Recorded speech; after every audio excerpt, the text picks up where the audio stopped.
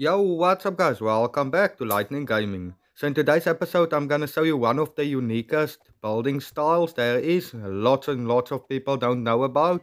So first up guys, what you're gonna do is you're gonna pillar up 15 blocks. Next you're just gonna drop down, you're gonna put ladders all the way to the top. There we go. Nothing hard about that. So let's just go all the way to the top. Almost there, almost there.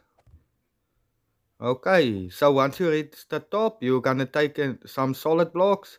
By the way, guys, you can see I'm building with cobblestone, so you can do this pretty early on in the game. You don't need anything too good for this build, cause it's basically a cheese, but yeah, not really. If you take a look at it, it's supposed to be like this in the game. You're not really exploiting anything. I placed that one wrong. I'm just gonna destroy it and continue.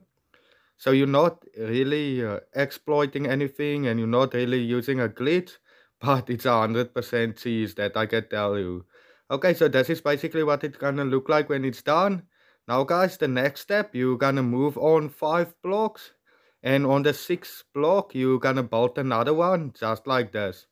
Now guys, the point of this being, you're gonna build 5 pillars like that first one. Every time you leave a 5 block space in between, you're gonna put the blocks all around it, just like the first one. So basically it's 5 of the same one. So I'm just gonna skip to where I'm finished building this thing. So once you finish, it's gonna look like this, guys. 5 identical pillars, all 15 blocks high.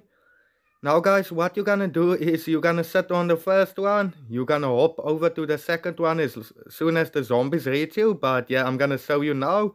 There's just one more step we have to do. We're just gonna use some scaffolding ladders, and you're gonna place it upside down on each and every hole at the top of the pillars. So let's just place that down real quick. There we go. Now guys, I did try this with wood, especially early game. It works just as well. You can just use a melee weapon like a sledgehammer or a spear. It still works very good. So yeah, you can do this from your first Horde Night.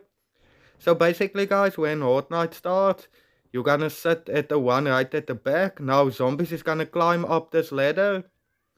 Now with the M60 like I have over here, it won't be a problem to kill them all. But especially earlier game when you don't have very good weapons, you're gonna sit up here, and then once you have to reload and the zombies finally reach you, you're just gonna jump over to the next pillar and they will all turn around and start climbing up that ladder. I'm gonna show you now. Okay, so I'm reloading. Zombies are too close. They're about to get me. So what you gonna do now? You're just gonna jump over to the next one. Now guys, all of those zombies are gonna have to climb back off again, and you get the absolutely free fresh start on the new pillar. They start from the bottom again. Now you can just keep on shooting until you're out of ammo once again and you have to reload. Then you can just move on to the next pillar.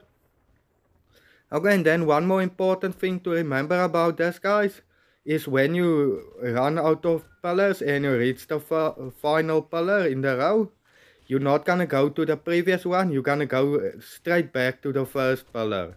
Because what that's gonna do is it's gonna reset all the pillars and all of the zombies are gonna climb back down and start climbing up the first pillar. So yeah, you guys can see this is very basic, but it's very OP.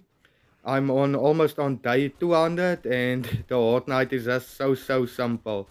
The vultures you are just gonna have to deal with as they come, but that shouldn't be too big of a problem. As you can see, not even the cops pit is really a problem.